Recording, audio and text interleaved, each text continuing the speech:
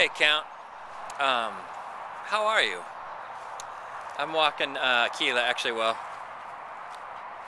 I'm tiring Aquila out, um, and then I'm gonna go hunting for mountain bikes. I've been missing mountain biking, and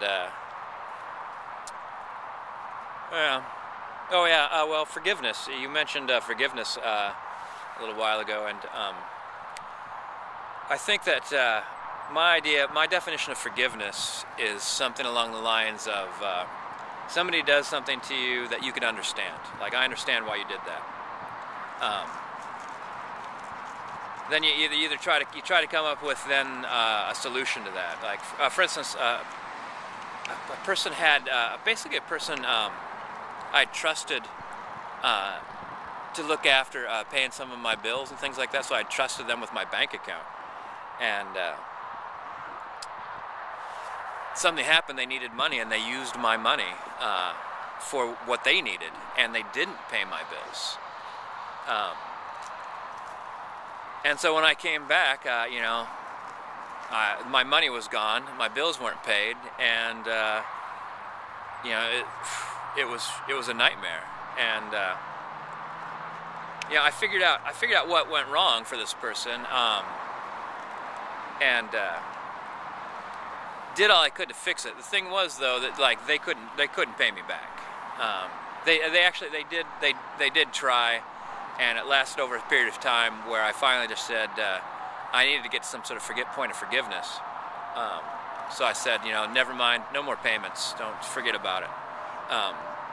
Mostly because I didn't think they could ever pay me back, and also however many years this was going to stretch out, these small payments over years and years, pretty much just kept the kind of that sense of betrayal alive.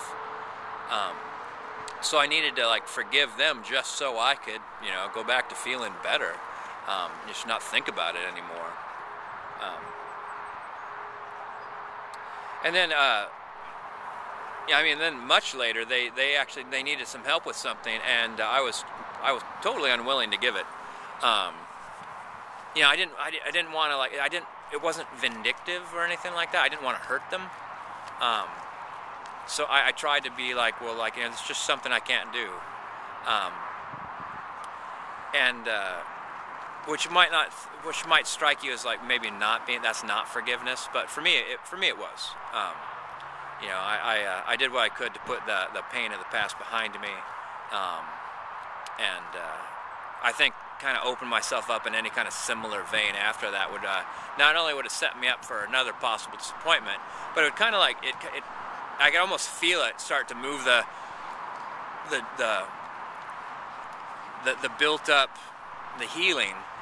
I could almost feel it start to move the healing aside to reach way back into the past, to that terrible memory. So I'm like, no, I can't be involved in that. How much longer till that past memory just seems like it happened yesterday, so I want to avoid that. So I think forgiveness is a must. But then things change so that those negative feelings don't come back again, which typically requires a certain amount of limitations and boundaries and whatnot that weren't there before. Though, actually, now that I'm talking about forgiveness, I really think that the greatest forgiveness would be for yourself. Just to say to yourself, man, I'm going to make mistakes. I'm going to have bad judgment at times. And you're just well, I'm just going to do the best I can to fix any problems I cause, and not cause them again in the future, and forgive myself for it, so that at the very least you don't feel angry at yourself.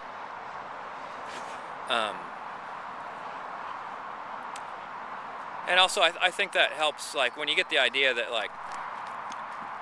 to forgive yourself is also to adapt your behavior so you don't unearth any past negativity.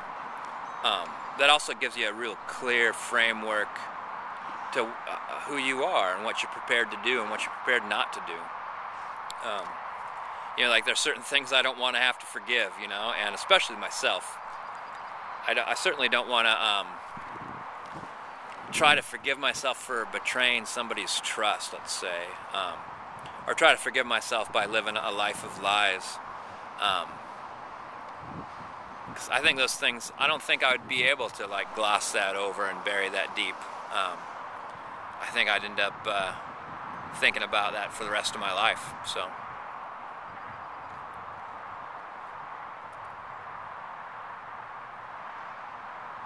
Yeah, even if say like actually, even if nothing negative happened actually, yeah, I wouldn't want to think back to like what I'm capable of and remember that moment. Like, you know, like say I got away with something, I still would have to forgive myself for, and there's certain things I'd rather not